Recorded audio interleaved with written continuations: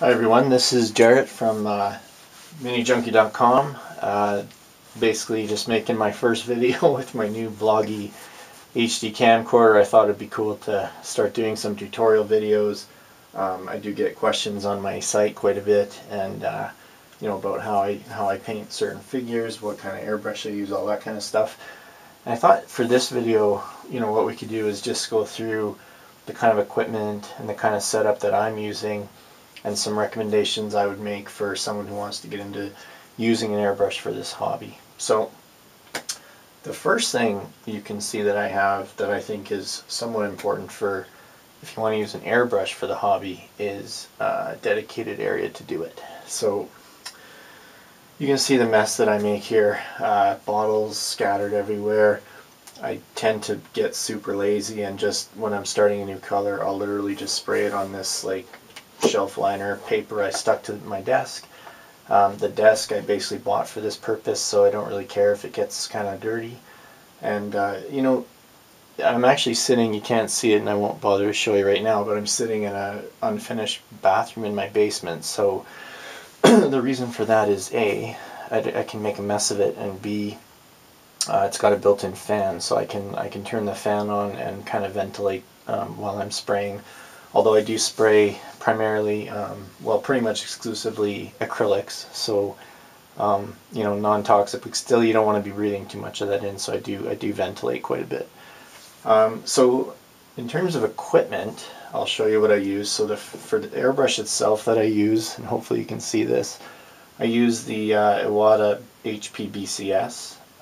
It's kind of I think it's kind of a beginner's airbrush. It's kind of mid-range.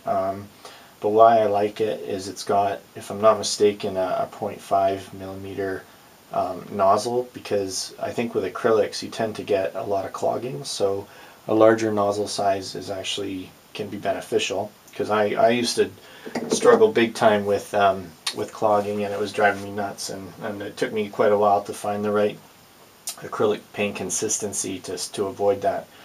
The other thing, so that's the airbrush I use. The other reason I use this one as opposed to gravity feed, I find it's faster for me to quickly switch between siphon fed colors and siphon fed cleaner, and then get right back to painting. I don't like filling some paint in a cup and then having to like clean that out, and I never really got good results or good flow from using the a gravity feed, so I stopped trying.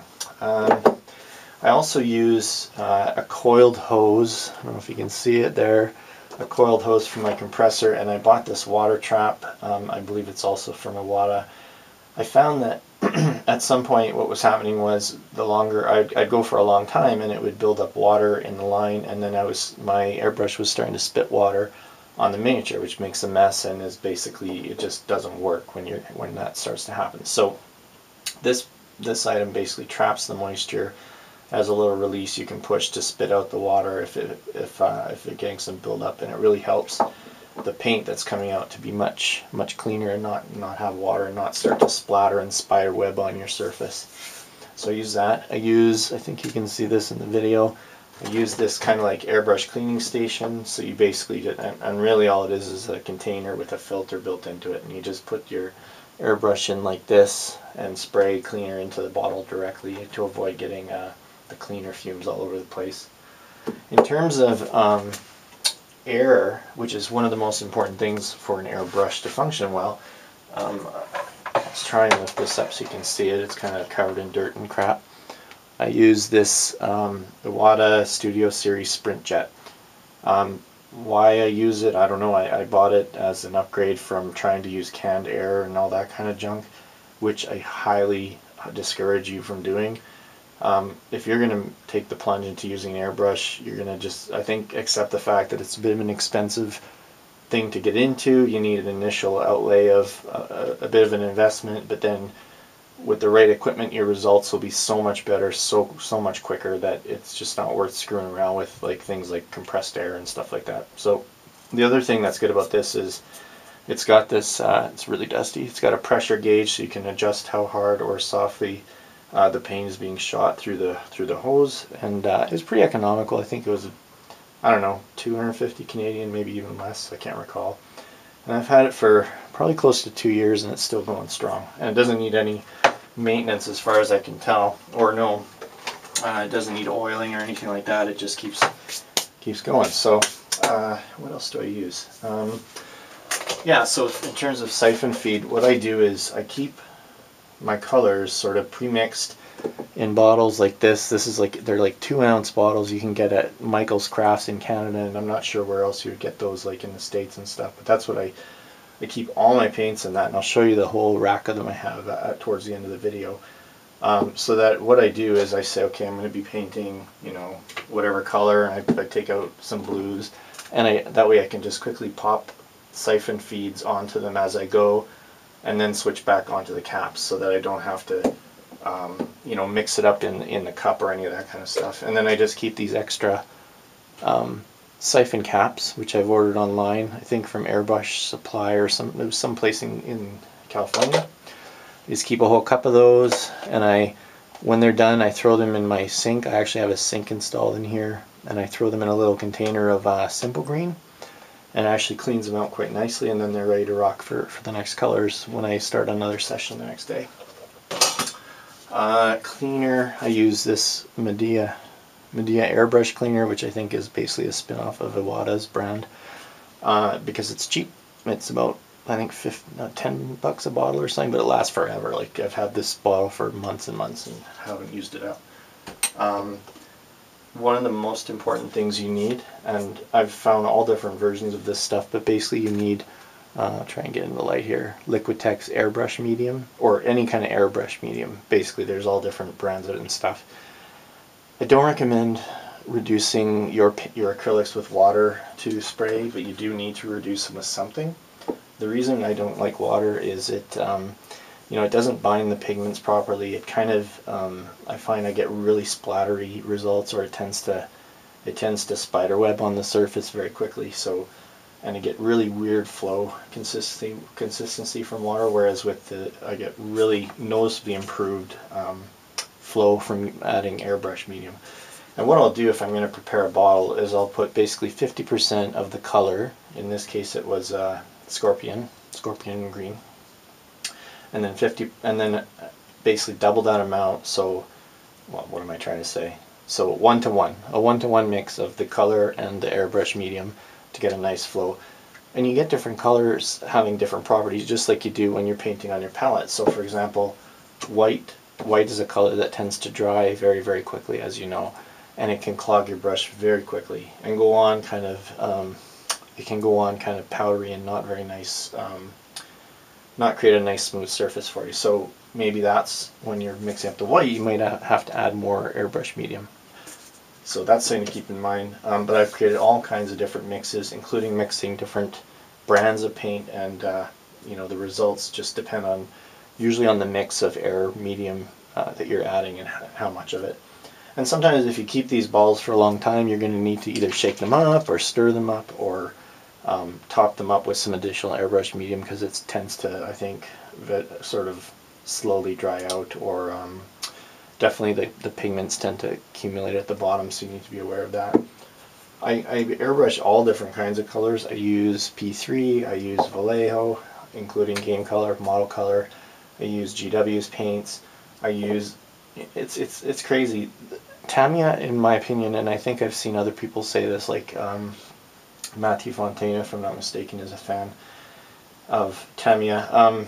It airbrushes, in my opinion, better than any other color or any other brand of paint, but it's a pain in the butt to store, because if I leave a bottle of it sitting for more than, you know, a week or two, it seems like the pigment settles at the bottom in a really, really thick, goopy mess that it's very difficult to bring back, despite lots of you know, stirring and shaking. So I find that the shelf life of this stuff is poor, but the color and consistency and the flow is so good. Like, even if I mess up the mix of airbrush medium, it seems like it still comes out just really smooth. And here's an example of, you know, how I use the airbrush when I'm painting minis. Here's an example of like a Necron Annihilation Barge. This is Tamiya Desert Yellow, goes on nice and smooth. Same thing with, like, let's say a Lich Guard. See if I can get it close. I'm kind of looking at the camera from a funny angle here. But basically I cover anywhere that I want the color to be, and I make a mess. Because the fact is, what you do is with airbrushing, you know, I've seen people say, oh, you can't do 25mm models. You have to only do vehicles. But for example, here's a Necron Lord that I've been working on. Use the airbrush for its strengths. So its strengths are quickly and smoothly covering large surfaces, but that that can also include batch painting. So I can rip through the base bone color on a bunch of lich guards in like 10 minutes, as opposed to hand painting it for 30 or 40 minutes.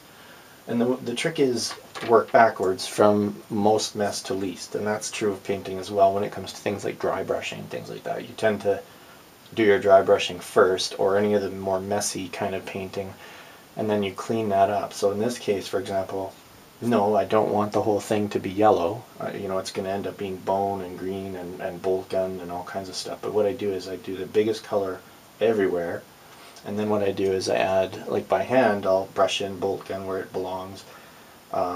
Actually, first I'll airbrush a highlight of, let's say, what I've been using is P3 Menoth base as a highlight. I'll do that, and then I'll add the bolt gun, and then I'll clean everything up, and I'll give it some washes, and then so you use the airbrush for what it's good for, and then you need to know when it's time to switch over to a normal brush and do your detail work, or do things that the brush isn't that suitable for. So that's that. What else should I tell you about? You're gonna need some airbrush lubricant. Basically, it's like it's a kind of oil. And what you're going to be doing is taking apart your airbrush, which is pretty easy with, like, let's say with the Iwata. The back just unscrews, the needle comes out. You want to lubricate the needle so that you get a nice smooth action back, back and forth when you're spraying. Oh, I should have mentioned, this is a dual action. So basically, what happens is you push down to get air, and you pull back to get paint, and you can do any sort of combination of that. Usually what you do is you start blowing the air first, and then you slowly ease back to get your paint to come out. That's, I think, superior to something like, for example, the single action item such as a GW. The GW spray gun, I believe, is all or nothing. So you pull the trigger and it just blasts, right? And you're not going to get any kind of fine control at all. So for example, by using dual action, I can actually spray, if I'm going to highlight this, I can spray just very lightly the bone color, the Menoth base just on the edges, kind of build up highlights that way. And the dual action gives you the kind of control you're going to need to do that. I'm all over the place here, so my apologies. I don't make a whole lot of videos, so what else do I want to tell you about? You can airbrush metallics. It doesn't, as far as I can see or have ever experienced, it doesn't screw up your airbrush. I use bolt gun, actually sprays beautifully. I keep some bolt gun in a bottle like this, and I use it quite a bit. I don't recommend trying to use washes. I don't think airbrushing isn't the right way to apply a wash. At the end of the day, washes should be brushed on with a thick-bodied brush, and in fact, the GW wash brush is excellent.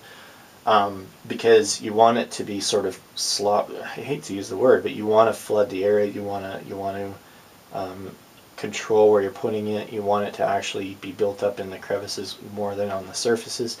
With the airbrush, you just don't really have that kind of control, especially given how thin something like a GW wash is. It's just kind of going to blast all over, and I think you're going to lose that pooling effect. So I personally do not try to airbrush washes onto models. I also don't airbrush varnish or sealant. I use Tester's dull coat, basically. I don't actually have a reason why, but I've never bothered to try and airbrush the washes. You're going to want these. You can get the set of these, which are like little airbrush. Let's see if you can see this here. Little airbrush brushes. It's a little kind of on a ring, a key ring. All different sizes, so you can get into your siphon hoses and like the siphon caps and clean out the inside of the straw. You're just gonna put that in there when you're cleaning it and just clean it out, get all the paint out of there.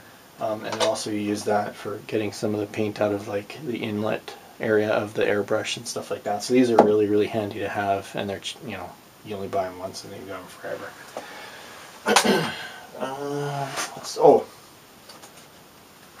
Gloves. Okay, so I buy boxes of these at like Canadian Tire or wherever you know, a hardware store. They're just vinyl gloves, disposable. You can get them latex free. They've got like a powder on them on the inside to get them off easy. But basically, you're holding, you know, you're going to be holding a little model like this, and you're going to end up with airbrush paint all over your fingernails and all over your fingers and hands. And I mean, it comes off, but it's a pain in the butt. So you might as well just use these. And then, I mean, these are good for priming as well. Which I'll finish off by saying that I don't use the airbrush to prime. You could. There's no reason you can't. But I use basically black primer spray cans from GW.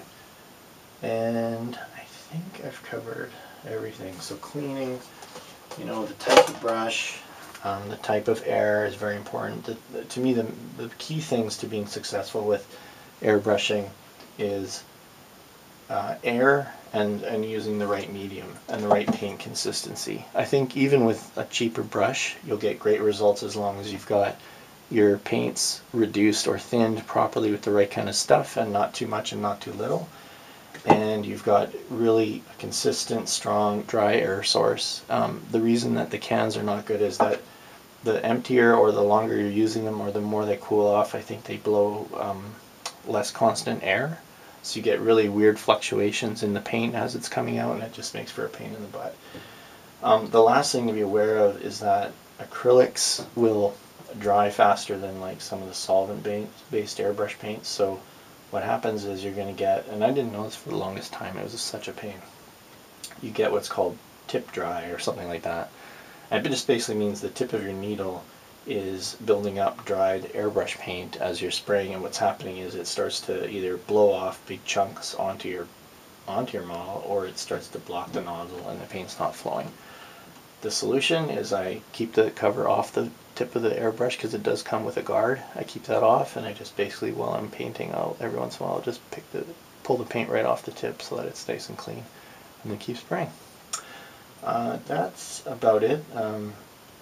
Thanks for your patience with my extremely amateur video skills, but hopefully this has been somewhat informative. Feel free to email me, jarrettl@shaw.ca, if you want to ask me questions, or stop by the website, World Wide Web, minijunkie.com, if you want to ask more questions or see different kinds of videos. Thanks.